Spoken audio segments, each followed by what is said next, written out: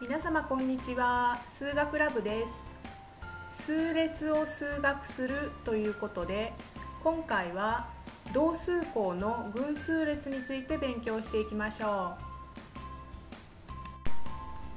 う。ちなみに私は学校では習わないようなことも含めた面白数学動画を投稿したり、就職活動中の大学生の方や転職を考えている社会人の方のお役に立てるよう SPI の動画を投稿しています。よろしければぜひチャンネル登録をお願いします。問題です。数列 111122223333 の一般項を求めてください。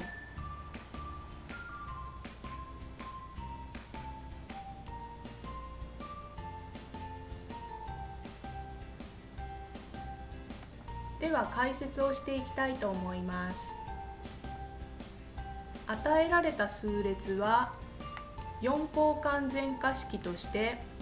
an+n+n+an+1+an=1、an=1、a2=1、a3=1と置くことができます。ここでan=bn+α+βとして bn の4項完全化式イコール0となるように α、β を求めます。この式とこの式からこちらの式が成り立ちます。この式が成り立ちますのでα=4分の1、β=8分の3と求めることができます。bn の4項完全化式イコール0となるようにしましたので bn+3+bn+2+bn+1+bn イコール0、そしてα、βが求められましたからb1=8分の3、b2=8分の1、b3=−8分の1と求めることができます。この全化式の特性方程式は x3 乗足す x2 乗足す x 足す1イコール0ですから x イコール−1の時左辺イコール0となりますので、因数定理から x 足す1かける x2 乗足す1イコール0と因数分解できます。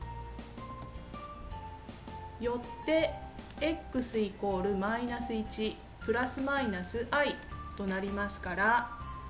それぞれの特性方程式の解の n-1 乗にそれぞれの係数をかけて足し合わせたのが一般項の解になりますから、bn の一般項は a×−1 の n-1 乗足す b×i の n-1 乗足す c×−i の n-1 乗 abc は定数と表すことができ、先ほど b1=8分の3、b2=8分の1、b3=−8分の1と求めていますので、